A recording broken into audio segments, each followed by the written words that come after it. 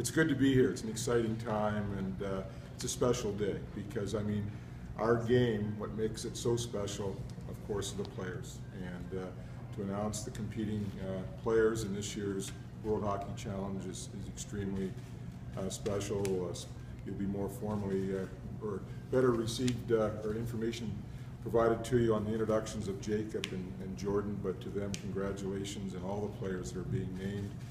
I marvel at the work that goes on in our great country. It's a tribute, the quality of play, the competition, to the hundreds, thousands of volunteers across the country, volunteer coaches, and of course I call them the crazy parents. And it's that combination, it's that formula that sets us apart and makes our country so very special and recognized around the world. And you support that with the great work that Hockey Canada does, along with the partnership that has been mentioned with the Canadian Hockey League. And it truly is, when you work together, it's amazing what you can do, what you can accomplish, and it's an exciting time.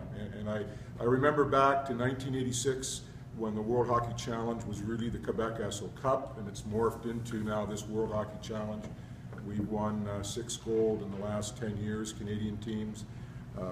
And we recognize the importance of continuing to challenge ourselves to be the best and not be afraid of being the best. And that's what this is all about. And you'll hear more from through Ryan about the adjustments and moving forward. And just having it now in November as we do, it moves it away from the spotlight of the World Junior Tournament and allows everyone to really enjoy and marvel at the skill of these young men. It really is exciting. It really is special. They represent the next wave, not only to the OHL and the Quebec and Western Leagues, but as well to our national team programs, U20, U18, and of course on to the NHL. So hey, it's fun, it's exciting. Thank you to the local host organizing committee and the work you're doing, to the Sarnia Sting Hockey Club, and all the support that you provide. And I see some parents here, thank you.